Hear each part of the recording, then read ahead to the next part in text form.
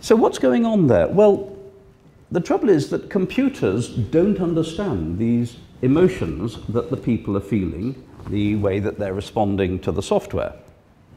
And psychologists who treat people like that would call them mind blind. They don't understand these hidden signals through the facial expression, the tone of voice, the body posture and gesture that are actually signaling what somebody is thinking. But it's an important part of human-human communication, and so I want to argue that it's an important part of human-computer communication as well. Well, if we're going to think about this, we need to go back and look at the history of the subject, and we need to think about the history of studying emotions as expressed in the face. And some of the earliest scientific work on this was done in the 19th century.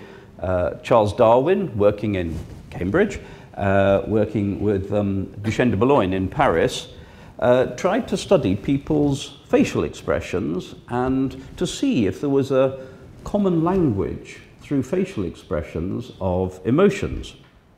And in fact, these pictures that I'm showing here are pictures from Darwin's book on the emotions, which he published late in the 19th century, in 1872.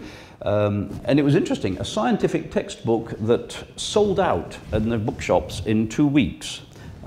His book was very popular. And he was trying to argue that there was a common language in faces. And to illustrate this, he used photographs. It's one of the earliest uses of photographs in scientific publication. And some of these photographs came from Duchenne in Paris. Duchenne had photographed this man you see on the right-hand side here, who is actually a tramp off the streets of Paris. And Duchenne had photographed his face in different expressions and then showed the photographs to people to see if they recognized what the man was feeling. So Darwin repeated this experiment, and he did what we would now call crowdsourcing. Darwin had a collection of these photographs from Duchenne, and he would invite crowds of people. Well, actually what he did was invite them to his country house, and he would pass the photographs round over drinks before dinner and ask people what they thought was being shown in the photographs. And here you see some of the photographs from Duchenne's collection, and Darwin entered the results in a spreadsheet, and in fact these are the spreadsheets here. They're just big sheets of paper which we have in the library in Cambridge, and down the side he's got the names of the guests at his party, across the top the numbers of the photographs, and he's written in what emotion they saw. And it turns out it was fairly consistent. People recognized the expressions as being happy or surprised or sad. So we did an experiment a couple of years ago. We repeated this using modern crowdsourcing. We used the same photographs, but we made a website where you could look at these photographs, and we invited people just to type in what they thought the photographs were showing. And we got about 20,000 people to crowdsource. Darwin got about 20 people in his crowdsourcing. We got about 20,000 in a couple of weeks. It's really very easy to do science on the web nowadays. And the interesting thing was the reactions of people to the photographs were really much the same as they had been 140 years earlier. So these expressions really are quite widely understood, quite universal. And of course it's an important feature. The face is an important way of communicating. The photographs here show an actress from 1909, a Hollywood star in 1909, who was called Florence Lawrence. She was the Biograph girl, and she was making 3 feature films a week. 3 feature films every week. Productivity in Hollywood was rather better 100 years ago than it is now. Of course, the reason that she made 3 films a week was that they were very short. They only lasted about 20 minutes each, because that was as long as a roll of film. And she didn't have to learn her lines because they were silent films. But the fact that they were silent films meant that she had to express things through her face. And these pictures show the different emotions that she can express through her face. And it was part of her advertisement to get extra work. And in fact, there are two different sorts of things that you express through the face. There are the sort of emotions that Darwin studied, which we would now call basic emotions: fear, anger, surprise, things that are important from an evolutionary point of view. And there are also complex mental states, things that are to do with what you're thinking. So confusion or understanding or agreement or disagreement are examples of complex mental states.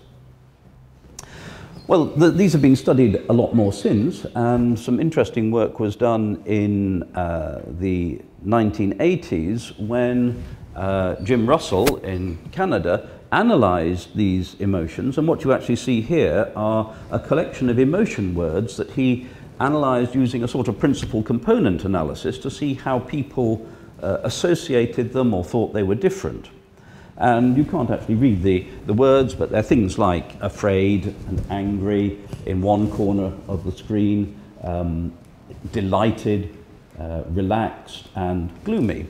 And what he's doing here is identifying continuous axes that you can use to measure emotion. So the horizontal axis is something that we call activation, from very passive to very active. So things like delighted is fairly, the horizontal axis is actually what's called the valence, going from negative on the left to positive on the right. So positive emotions are things like delight and relaxed, and negative ones are like distressed or depressed. And the vertical axis is activation, from passive, so depressed and relaxed, to both low energy sorts of emotions, and the ones at the top, delighted and angry, are high energy emotions. And so this gives us a two-dimensional scale on which you can classify emotions. And in fact, there are other axes as well that turn up in the principal component analysis. Things like potency: is it weak or strong? Is it a tendency? Is it inward or outward as an emotion? And these have been used a lot in analyses.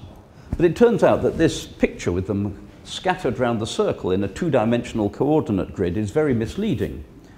It makes you think that you can pick a number for an emotion, or coordinates for an emotion. And it doesn't really work that way. We've looked at a lot of other emotions and done more recent analyses, and actually what we find is they don't sit round a circle. They actually tend to sit on lines running out from the origin. In fact, this analysis was done with acted emotions, and so they're all active. There aren't any in the bottom half of the space, because they're all essentially active emotions. And indeed, we also find that we get quite a wide distribution of emotions. This just shows the scatter plots for the coordinates of a number of different emotions. In fact, over here we've got angry, which is, as you can see, on the negative valence and positive activation. But then so is ashamed, although it's not quite as extreme in its negativity, and it's a bit lower in the activation. Over here there's proud and interested, which are positive, but they overlap a lot. So we have to be very careful. We can see that these emotions are going to overlap when we try and study them. So what other approach could we use to studying emotions? Well, another way of doing it would be to just try and analyze what words do we use to describe emotions. If we can distinguish two emotions, we probably have different words for them. And so my colleague Simon Baron-Cohen in Cambridge has worked on taking all the words for emotions in the Microsoft thesaurus, there are about 1,200 of them, and then sat down and worked out which ones were essentially different and which ones were synonyms, meant the same thing. And there's about 400 different concepts. They're very finely divided, and you can group those into perhaps 24 higher level groups, which are really quite separate things. So these groups include the basic emotions that have been studied by Darwin and then by Paul Ekman in the 1970s, things like fear, anger, disgust. These are the emotions that you use for evolutionary purposes. You need to understand what another person is thinking, or you might be in danger. And they're actually quite easily recognized. You can recognize them from still pictures. And then the other 18 groups of mental states cover these complex mental states to do with what you're thinking. Things like boredom or confusion or interest. And these are more difficult to interpret, but probably more important from a computer point of view. We need to be able to know whether someone is interested or bored in our, say, computer teaching system that we're using. Well, Simon Baron-Cohen is a clinical psychologist. He works with children with autism spectrum conditions, and he did some work on putting together a DVD with lots of examples of video clips of emotions on. So for all of these 400 finely graduated mental states, he produced videos. They'd been carefully classified by professional psychologists, and there were 6 examples of each. So this is a DVD with 2,500 videos on of all of these different emotions, all acted, but quite useful for, well, he built games around it for children, and we used it to train some machine learning systems. But in fact, the first thing we did was to look at the time properties of these mental states. We took these quite short video clips, they're typically 5 to 10 seconds long, and cut them down into quite short sections. So we would show people just 1 second of video, and then 2 seconds, and then 4 seconds, and then the whole video. And by showing them different lengths, we'd then ask them to try and recognize what the emotion was and see how the recognition rate changed with the duration that we showed them. And the interesting thing was that if we showed them the basic emotions, the emotions that Darwin and Ekman had studied, we get more or less constant recognition rate at about just over 70% recognition, so 75%. This was on a 4-way forced choice. But if we showed them complex mental states, we saw that the recognition rate improved as we went up from half a second to 1 second to 2 seconds, but after 2 seconds it more or less leveled off. And so what that tells us is that people, when they're recognizing these complex mental states, can't do it from a still picture of a face. They need about 2 seconds of evidence before they can make a decision. And so we built a system in the computer that needed to use about 2 seconds of evidence. And the way that this worked is we tried to infer conditions, each condition consisting of 5 or 10 of these 400 mental states, and we worked out 6 different conditions that we thought would be interesting for human-computer interaction. So agreeing, disagreeing, concentrating, interested, thinking, and uncertain. And each of these had a small number of mental states in it, and we then trained it using the videos on the mind-reading DVD and built a system that monitors your face and gives you information about what you're seeing. And the way that it works is you point a webcam at somebody's face, it tracks features on the face, we then do some arithmetic on those features and infer actions. So from the geometry of the coordinates of these features, head up, head down, are 2 different actions. And we can then build on top of that recognition of gestures by the face. So a sequence of head up, head down actions is a nodding gesture. And then combinations of gestures tell us about the mental state. So nodding while smiling probably means agreement, but just smiling may mean interest. And so we use a number of different machine learning techniques to do this. And Here's a video of the system in work. This is a girl at a conference where we were demonstrating this. She was being asked to act as if she was agreeing. You can possibly see there are some spots on her face. That's not paint, that's just diagnostics from the computer program. And down the left-hand side of the screen, you can see various indicators as to what the gestures are. The top one is nodding, and there's quite a lot of nodding in agreement. And then across the bottom, we see probabilities of different mental states. And the red one is agreeing, which is what we were hoping to see. And what we actually see happening, it takes a little while for the system to make any inference because it takes 2 seconds of evidence before it starts working. And then we got quite a good trace of agreeing. And then, in fact, she stopped because she wanted to know whether it worked. And we see a little bunch of other emotions, interest, confusion, concentration, and then a bit more agreeing. So if I show it again, you'll see it's taking a couple of seconds to get anywhere. She's very good at acting the agreeing for a bit, and then stops, asks if she's done the right thing. We say, like, do a bit more agreeing, so she does a bit more agreeing, and we get a little bit more of the red trace, which is agreeing. So this actually looks as if it can work. We can distinguish these reasonably. And what's going on here is we're doing these analyses at 4 different levels over different time periods. So on the frame level, we're recognizing features in the face at 30 frames a second. Then we're recognizing these actions like head up, head down, 6 times a second. We're recognizing gestures like nodding, again, updated 6 times a second, but using about 1 second of evidence. And then finally, we're calculating the mental states, updated 6 times a second, but using 2 seconds of evidence. And there are different machine learning techniques being used at different levels. Well, we can try this again. Here's one of the videos off the mind-reading DVD.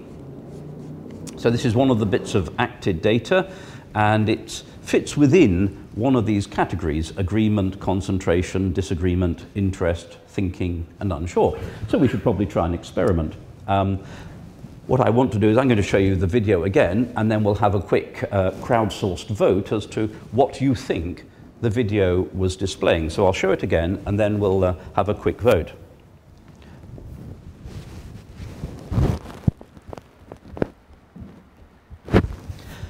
So she was trying to act a particular emotion. Now, who thinks that that was agreement? Nobody, right? Who thinks she was concentrating? Yes, 1 or 2. Okay, good. Who thinks she was disagreeing? Right. Yes, 1 of those. Who thinks she was showing interest? No, 1 or 2. Okay, who thinks she was thinking? Quite a lot of people, about 1/3 of you, I'd say. And who thinks she was unsure? She was unsure, not you were unsure. Okay, and that's about half of you.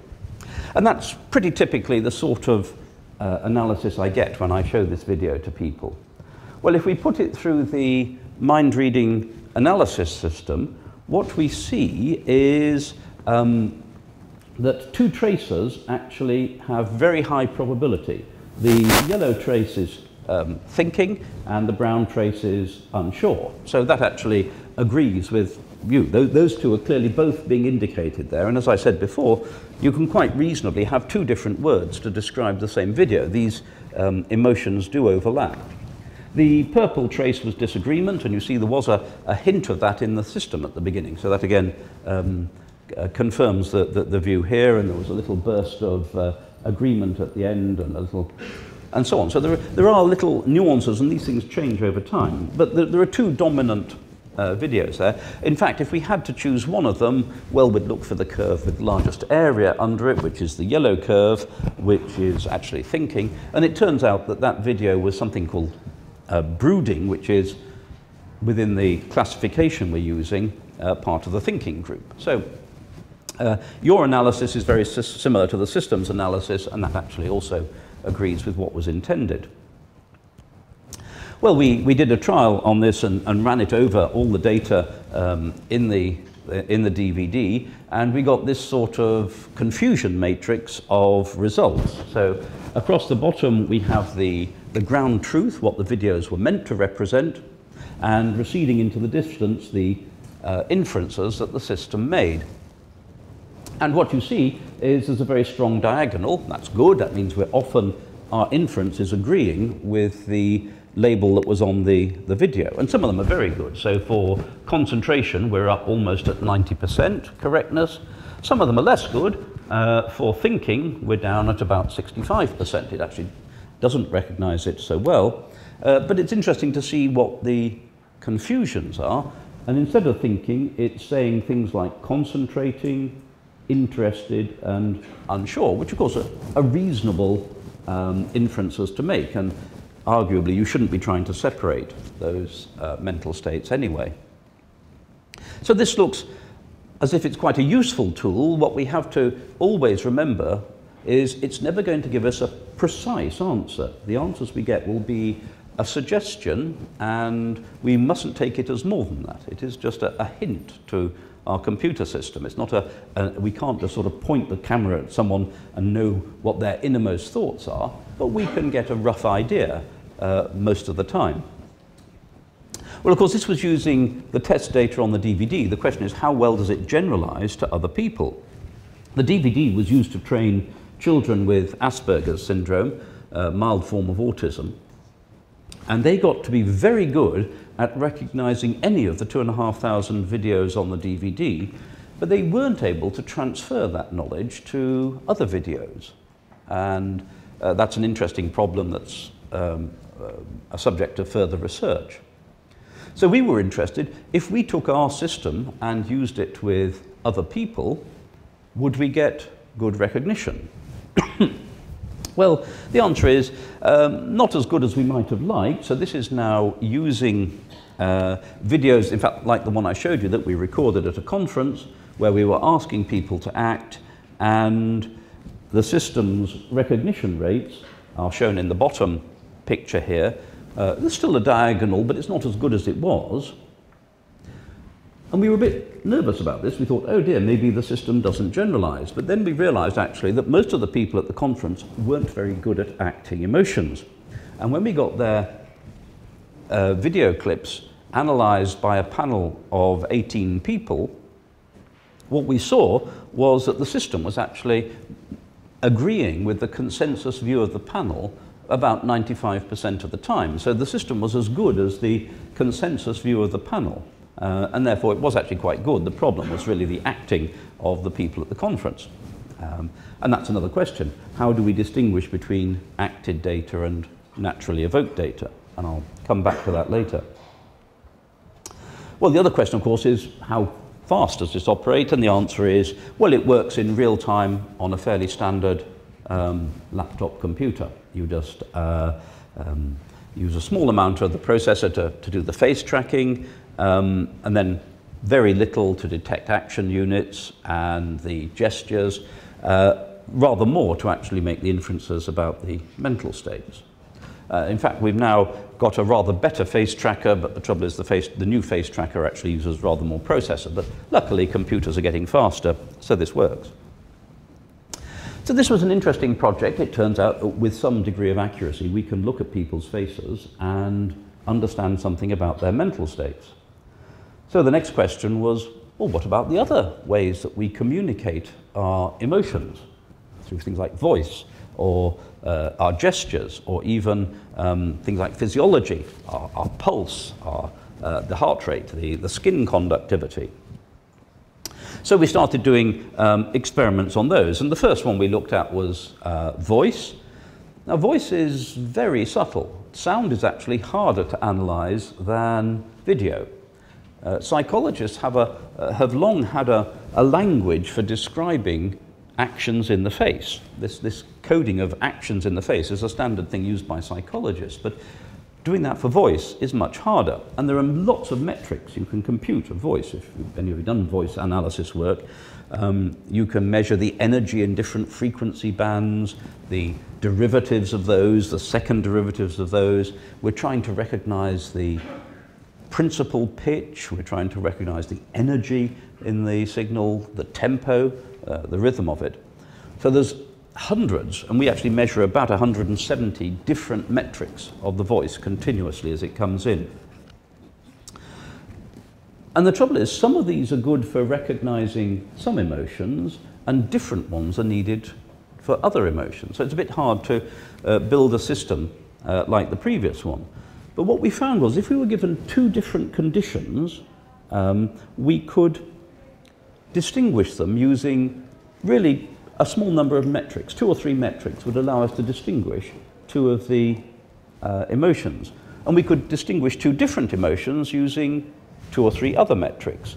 So what we do is do these pairwise comparisons. So given a sample of audio, we do, if we trying to recognize n different emotions, we'll do the half n times n minus 1 comparisons, and then use those as votes to try and work out what the aggregate emotion is. And so we analyze these, and at each pair we're using different sorts of machine learning, mostly support vector machines nowadays, and then we have 2 different ways of combining the votes. You can either try and get a single winner, so try and identify a single mental state, or perhaps more realistically, we can try and look for more than one mental state that's actually been exhibited at a time. So if you have more than one condition that are winning lots of their pairwise comparisons, then maybe you'll count both as being exhibited. And the sort of results we get here for the same sort of confusion matrix, if we have a single winner, we get the picture at the top left. This is on 9 different conditions. Again, a fairly strong diagram. And if we have multiple winners, we get the picture at the bottom right, a much stronger diagonal, but we also are picking up various off-diagonal inferences, because of course we can have more than one inference per sample now. But that's actually probably a correct thing. One sample may well indicate more than one emotion. So that's also fairly successful, and we can use that to recognize things in someone's voice. So what about gestures? And these rather grey pictures here are very old pictures from, again, from about 1872. They're of an American mime artist who tried to act things only using his facial expression. So there's some fairly extreme facial expressions, but also using his hands to make gestures. And the actual hand gestures here are quite important. So we became interested. Could we analyze these? Could we analyze somebody's gestures? Well, we were doing this a few years ago when it was quite hard to monitor someone's gestures. The way you did it was by putting on this rather attractive leotard covered with reflective markers and use a motion capture system. We have a motion capture system like the ones that are used in the movie industry, and as you act, you can track these different reflective markers and then infer the position of the skeleton. And you can distinguish from that. You could see perhaps that there's energetic movements for things like anger, and droopy posture, and slow movements for sadness. So in fact we collected some data of our own, but then used a database from some colleagues in Glasgow who had recorded, using a motion capture system like that, a database of actors, 30 actors, each one acting 4 different activities. These are both showing knocking in 4 different ways, and these are angry and sad. So there's an angry knock, and on the right a sad knock, and you can see there's a slight difference in the dynamics. Well, we then tried to use the same sort of techniques to analyze these, and it turns out that's really difficult, because as you analyze somebody, the information you get from the tracker, we were looking at things like the joint angles, which tell us something about the posture, and the derivatives of the joint angles, which tells us something about the speed, and the second derivative, which tells us about the jerkiness, what you actually find out is what the person is doing. So immediately you find out whether they're knocking or lifting or throwing or walking. But we don't want to know that, we want to know how they're doing it. So we had to break the video up into short sections, rather like syllables. So if you're knocking, there's a sort of a raising phrase, then a strike and a retract and a strike and a retract and a strike and a retract, and then a putting the arm down phase. And if we can separate out those different phases, then you can look at the motion within each of those by itself and analyze that. So we have to break it up into these gestural, like syllables really, in speech analysis.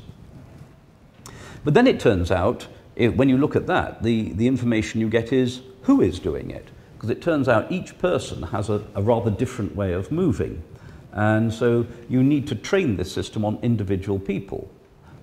The facial analysis and the voice analysis both work quite well on any person. You train it on one set of data and it generalizes to other people quite well. But these turn out to need to be trained on the individual. And so we have to factor in an individual signature. So we first of all segment it and then get the individual signature, and that can push the recognition rate up to about 80%. And the key here is mainly going from the biased, in other words, personal signature to the biased version is just where we're taking any old video, and then if we train it on an individual person, we can push the recognition rates up to the bottom row here, and segmenting improves that slightly as well. So again, this is quite a successful technique, and we can recognize quite a lot of what's going on there. Well, the other thing that we've become interested in is when people talk to each other, they use their hands a lot, and there's this combination of hands and faces. You often put your hand over your face when you're talking to people or when you're thinking, and the different places that you touch your face and the way that you hold your hand, we thought might indicate something. Now, of course, hands over faces are something of a nuisance for a video recognition system. What we find is that they block the view of the camera, so we don't get very good face tracking. But actually there's a lot of information in where the hand is, so we'd like to try and understand it. So we recorded some videos of people interacting with a computer system, necessarily a hands-free computer system. So they were using voice analysis to play games on the computer. And some of them were collaborative, 2 people playing, and some were just single person playing. And then we had to work out, and we found that about 1/3 of the videos, they put their hands over their faces. And so the question then was, well, do they all do it the same way? Is there a common understanding of this language of hands over faces? And so the way that we tested this was by crowdsourcing. Now, crowdsourcing, as you'd expect, on the internet. And what we did was make a game for Facebook where we had these videos of people interacting and check to see if they had an agreement on what they thought was being gestured. So this actually is quite a good way of getting video labeled. It turns out for these sort of problems, machine learning depends on having a lot of training data and labeled training data. And that's really hard work if you have to pay people to watch hours and hours of video and label it. But what we could do is make a game on Facebook, and then people can just, all over the world, with nothing better to do, will label our video for us. And as long as we're a little careful about filtering out people who are being silly and so on, we can actually get quite good labeling. And so we're now analyzing that data, and we'll in fact be publishing in a couple of months the first results from that, the significance of these hand over face gestures. And then finally, the other sort of measurement that has some popularity is physiological measurement. So things like your skin conductance. If you put 2 electrodes on the skin, if a person is excited, they sweat slightly, and the sweat reduces the electrical resistance of the skin, and you can measure that. You can measure their heart rate, and particularly the way that their heart rate is varying. You can attach electrodes to their skull and try and work out what's going on in their brain, or you can put them in an MRI machine and watch what's going on inside their brain. And of course, these things like skin conductance and heart rate are the classic things that were used in the polygraph, the lie detector that you see in old movies. And incidentally, you only do see it in movies, you never see it in real life because it's completely useless. It turns out that these are very unreliable measures. Most of these physiological measures are terrifically unreliable. You can use them for a short period of time, but you'll find that even with the same person, if you repeat the experiment an hour later, you'll get completely different results. And the point of the polygraph as a lie detector is it's just lots of technology, and it frightens people into telling the truth. It doesn't actually really tell you much about what's going on. So these are interesting measures that you can have. You have all this high technology. It's rather invasive stuff to plug onto people, and it turns out it doesn't really tell you anything terribly interesting. However, as we've been looking at these, we've found that there is something that is quite a useful indicator. And we spent some time looking at people's eye movements, and it turns out that you can watch very fast eye movements, the saccadic eye movements that take perhaps a tenth of a second. So these are very fast movements, faster than reaction times. That's interesting. They're faster than your reaction time, but the eye will move to points of interest. And it turns out that you can see if someone is having to think hard, the time changes. Funnily enough, they get quicker at fixating on targets.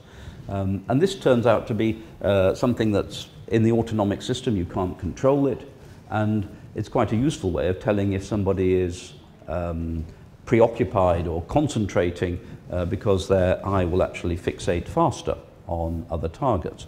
And we're just analyzing some data from a large experiment. We've done trials of this, and we've just now done a large experiment, and they're just analyzing the data. But this seems to be quite a good way of measuring whether somebody is concentrating.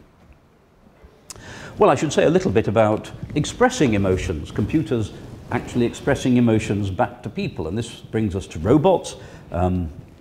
Incidentally, if you ever want to get publicity, get a robot. They're really good. The press love them. They're not actually terribly useful, but they're very good for getting publicity. And of course, robots are very popular in films. So you see a couple of film robots here, and you'll notice they have very big eyes. The eyes are an important part of the expression. About half the emotion in the face is in the eyes, and it's no accident that the robots have very expressive eyes. And there's some suggestion that robots are going to appear in the homes soon. Of course, we've had robots working in factories for a long time, so big, strong robots building cars. But of course, people don't go anywhere near them because the robots aren't aware of people, and they'll just kill you if you go near them because their arms will swing round. Or we have robots in the home, so things like vacuum cleaners that automatically go around the house picking up the dirt. But they're actually very feeble, and they can't do much strong work. But what we're about to have are domestic robots that will be strong enough to do something useful, but will be in the home. And so think of a care assistant. You have an old person living at home. They might have a robot that helps them with their tasks.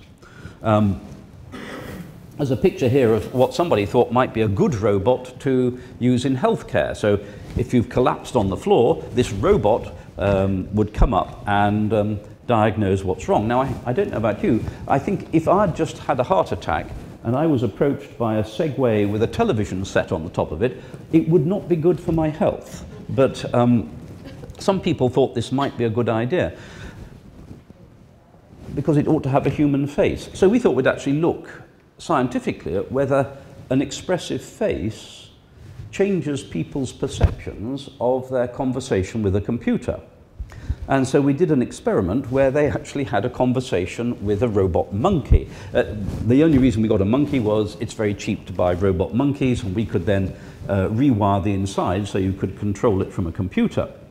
And we programmed this to mimic people's facial expressions. So we pointed a camera at a person who was having a conversation with the monkey, point the camera at the person, measure their facial expressions and gestures, and play them back on the monkey, not immediately, but after a short delay. And we tried that against just having the monkey make random actions. And it turns out that people actually thought, as they had a conversation with this robot, that it was paying more attention if it mimicked their facial actions. So it turns out that it does matter. A computer system that nods its head at the right time and is sympathetic actually is more fun to talk to than one that has a random expression. So the question then is, how realistic does the robot need to be? And so we did another crowdsourced survey where we showed video clips of different sorts of robots, ranging from a vacuum cleaner, well, up to a human being. We showed video clips of these being abused in various ways, so being thrown out of windows or hurt. And people's empathy, their sympathy for the protagonists increased the more human they looked. So it would seem that there is some good reason to make robots that look like people, and then they will be more engaging for the people who interact with them. So we had a very realistic robot built by David Hanson, who's a puppet maker in America, in Texas. And he made us this robot, you can see on the right here, which has a very realistic prosthetic face. And inside the head there are about 28 motors that act like muscles, and we can play quite detailed expressions on the face. Here you see some of the expressions that the face can make, and the robot with its when it's dressed. So even actually we put a wig on it. If you're interested, it looks like the young Charles Babbage, the computer pioneer, because we thought he had quite an expressive face. Well, this is something that it turns out actually this is perhaps too realistic, but not. It falls into what people call the uncanny valley. This is quite realistic, but you can see that it's mechanical, and so people find it slightly disconcerting to talk to, particularly disconcerting because some of the motors don't work, so it sometimes looks as if it's got a facial tic. And in fact, one of the uses we did for this was to train doctors who were going to have to deal with patients who had muscular problems in their face. And doctors, when they meet these patients, often are quite surprised when they see the patient's faces pulling in funny directions. It's a disease called dystonia. And what we did was we videoed some patients with dystonia and then replayed those videos on the robot to the doctors before they saw real patients. And we measured the difference in the doctor's reaction, and it actually was quite useful in training the doctors to control their own expressions when they were talking to real patients. So this actually turned out to be quite a useful training tool, and the fact that the robot had slightly odd facial movements actually was quite a useful thing. Well, so we can recognize emotions, we can even display emotions. What might we try and use this for? Well, there are all sorts of things that come to mind, that ideas that we've thought about. Instant messaging systems on your mobile phones, classically of course, don't convey emotional information. You put little emoticons in. Well, we could generate the emoticons automatically. We've done some work on an emotional hearing aid. This is for children with autism spectrum conditions. You can imagine them wearing a camera on their glasses, think of something like Google Glass, point it at the face of the person they're talking to, and analyze the other person's expression and warn the child if there's an emotion being shown that they're not recognizing. We've tried using it for online learning systems. So we monitor somebody who's using an online teaching system, and we can then change the speed of the lesson if they're interested or bored, confused or understanding. And, well, all sorts of things like that. You can imagine a similar sales assistant for if you're doing online purchasing on Amazon. It could have a webcam pointed at your face that would analyze whether you were interested in the products that were being shown or not, and respond accordingly.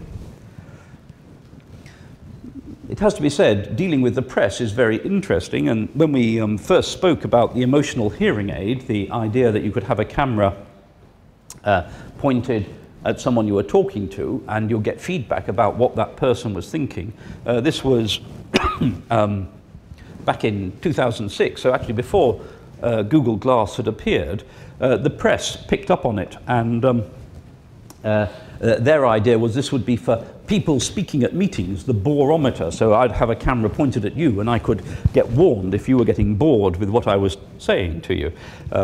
Wasn't quite the sort of press headline we wanted, but it is quite fun. This was actually it was very nearly on April the 1st, so I'm not entirely sure that it was meant as a serious article. More seriously, one of the areas that we're interested in is car driving.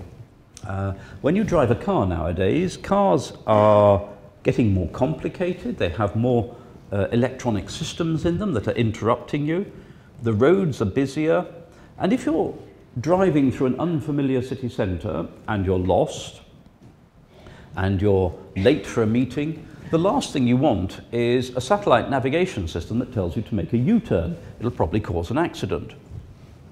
What you want is a system that monitors you, and if it sees that you're confused and concentrating, it should remove distractions rather than give you extra distractions. So it should stop your mobile phone from ringing, maybe turn the radio off in the car, maybe even let you drive in the wrong direction for a bit until you recover your composure and then bring you back in for another attempt.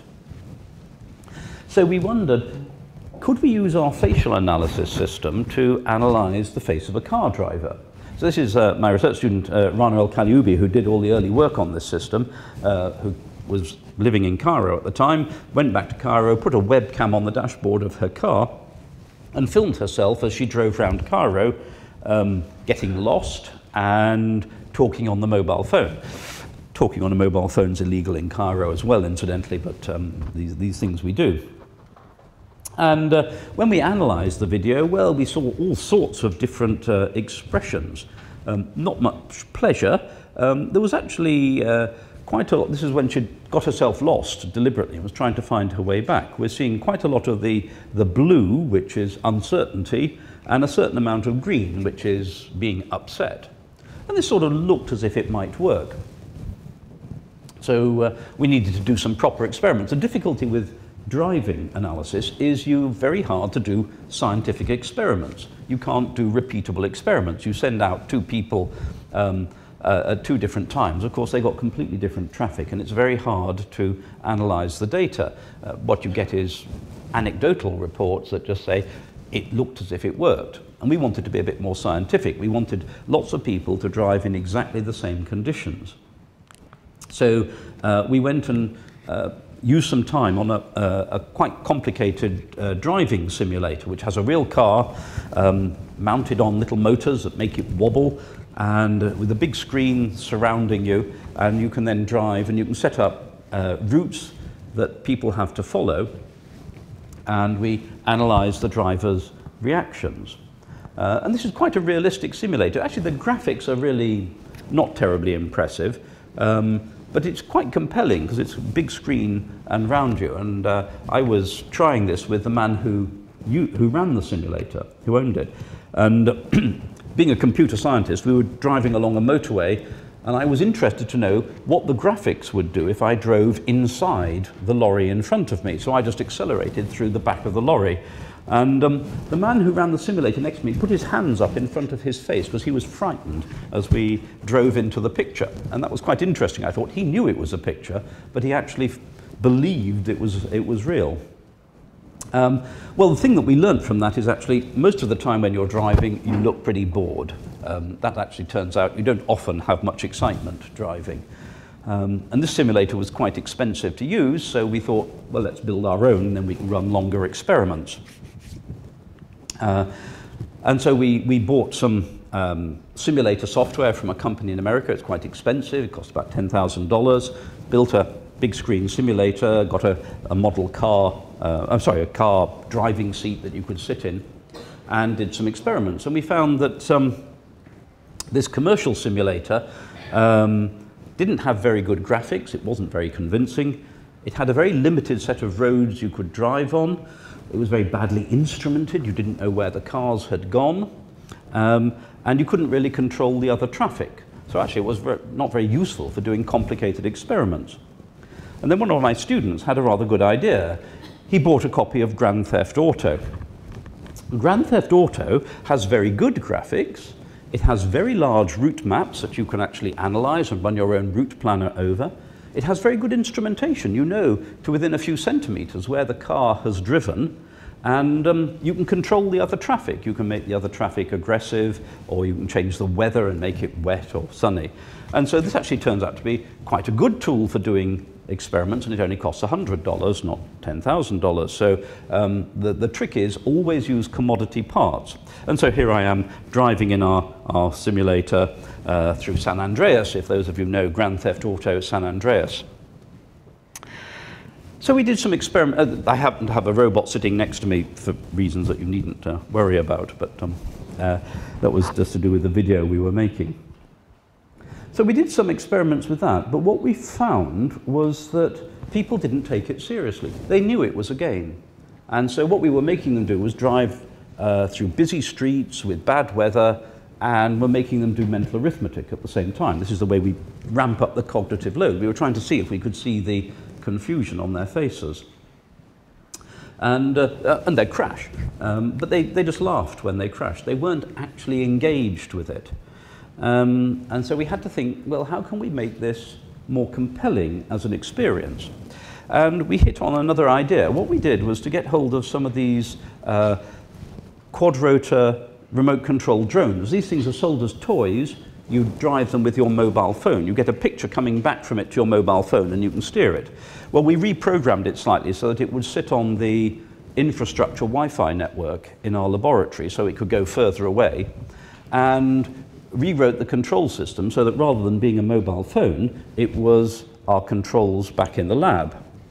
So these things can then fly off round the corridors of the department, and you're driving it from in fact, the car driving simulator back in our laboratory with a big screen showing you the picture out of the front. So here you see my research student, Ian Davis, driving the helicopter, and he's seeing the picture that's being relayed back over Wi-Fi from it as it drives around the lab.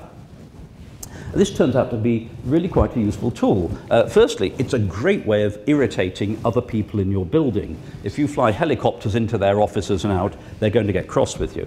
But apart from that, it means that we've got the subject in the seat, so we can attach instrumentation to them, monitor their face or whatever, but they're doing a real-world task that's still repeatable. We can make people go around the same course, we can make them do mental arithmetic when they're doing it, and they get real emotional engagement, because they can hear the helicopter going up the corridor.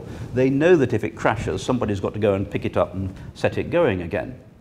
And in fact, we can see that even using physiological measurements, which, as I say, are reasonable over short time periods, not so good over long time periods. This is quite a busy slide. On the left, you see the driving simulator, and in each box, the two graphs on the left show you at the top skin conductance and at the bottom heart rate, and then within each chart the two little scatter plots are for easy driving and hard driving. And what you see is for driving, it really made no difference whether it was easy or hard. There was just a marginal difference between the two, because people weren't terribly upset with the hard driving if they got it wrong. But on the right, we have them flying the helicopter, and here, where we went from easy to hard, we saw significant differences in their physiological reactions. If we made it hard, they really got nervous. So this actually is quite an interesting technique. We can do repeatable experiments in the laboratory, but rather than using a simulator, we use remote control, and that actually gives it a realism, so they get this emotional engagement. So that's sort of working towards an application in driver monitoring. Now, we've also done, in fact, the Rana El-Kalioubi, the student who did a lot of this earlier work, has set up a company that's got a commercial system that measures just the valence, whether you like something or not, using cameras, and is using this as a commercial product. It's being used to test things like television commercials. So they get an audience in, show them a draft, an early commercial, and then monitor the faces of the audience and see whether they enjoy it or not. And it's also been used to monitor the audience at political debates. And you can actually correlate the facial expressions of the audience with the change in their political views over the course of a debate. And so this is actually turning into quite a successful commercial product. Meanwhile, back in the lab, we've been working on a large European project that's looking at teaching children with autism spectrum conditions emotional awareness. And you remember this was some of the early work we did right back with the mind-reading DVD, where we've come full circle. What we've done is get together with a company that's making an adventure game for children, but as various things to make progress in the game, they have to recognize or express emotions. And we're using the analysis systems that we've built to monitor particularly the facial expressions, and then some colleagues have done other systems for voice and body posture and gesture. And the idea is that the children learn about how to express emotions by watching videos, and then they have to act it themselves, and we have monitoring of what they're doing. So we can monitor either discrete mental states, this is the latest version of the program, or we can monitor continuously in this valence arousal space of what your face is expressing. And give the children feedback as to whether they're acting the emotions well or not. And learning to mimic emotions is a very good way of learning about emotions. And we've also made a game that takes your face and tracks it, and then animates a cartoon of somebody else. So you perhaps can't quite tell, but this is one of my students, Leo Impit, who built this system. The system is tracking his face, and the picture on the right actually has my face imposed in the middle, and my face is being animated in whatever he's doing. And this turns out to be quite fun for children. They can act and see somebody else's face being animated, or we can take a photograph of the child and then use one of our recorded videos as the control signal and animate the child's face to show them what the expression should look like. And that turns out to be quite an engaging game for children to play, and they rather like this, and we also use it at demonstrations for outreach events. So we're working towards therapeutic uses of this sort of technology, and that seems to be quite an interesting application. Well, there are lots of other things that we're working on as well. We're looking at different mental states, working away which mental states are appropriate for different conditions. The ones you use when interacting with a computer are very different from the ones that you'll want to understand when you're driving a car. And we need to see if there are any differences between these. We're trying to combine the different sensors. We've done some work on combining voice and face so that we analyze both together, and we're still working on that. We're interested in naturally evoked emotions. So a lot of our work so far has used video recordings of actors, and we need to move towards naturally expressed emotions because they're just more difficult and also more common. And we're continuing to look at applications in things like online education and remedial tools for children with autism. Well, I've given you a pretty broad picture of some of the problems that we have in making computer systems that are emotionally aware. We start with problems in psychology, like how do you classify emotions? Do you use discrete words, or do you use continuous measures in a two-dimensional, three-dimensional space? You need to collect data and label it. That's hard, but we've seen how crowdsourced labeling can actually make this a lot easier. We've seen how you can use machine learning to make inferences. We've seen how we can use robots, and we've also used cartoon avatars for synthesis. And we're beginning to look at how we can combine different modes of analysis. And all of this is leading us towards applications, and we're just beginning to see the first commercial products, things like the Affectiva AFDEX system and the ASC inclusion game are now appearing on the market, and this is an important future aspect of human-computer interaction. Well, of course, I don't actually do any of this work. It's all done by incredibly clever research students who do all the work, and I should acknowledge all of their efforts, all my colleagues who've built these systems over the years. And that's probably a good time for me to stop, and I'd be very happy to take any questions if you like. Thank you very much.